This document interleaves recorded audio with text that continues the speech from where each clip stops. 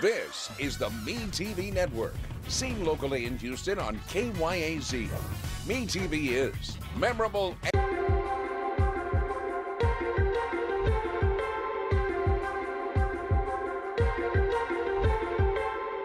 Hello and welcome to Texas and Me. I'm Courtney Zubowski. Right now, more than 400,000 Texans are living with Alzheimer's disease. And at the same time, more than 1 million family members and friends are caring for them.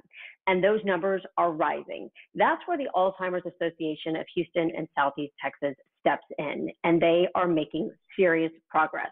Right now, joining us is Chief Development Officer Alexis Eaton, along with Board Member Mike McGuff and Advocacy Manager Robert Quarles. Thank you all for joining us. Alexis, as you look at these numbers, I mean, just in Texas, 400,000 people suffering from this disease, this deadly disease, whether someone personally in your family is suffering from it or someone you know, a friend, it's just touching everyone right now. What is the mission of your association?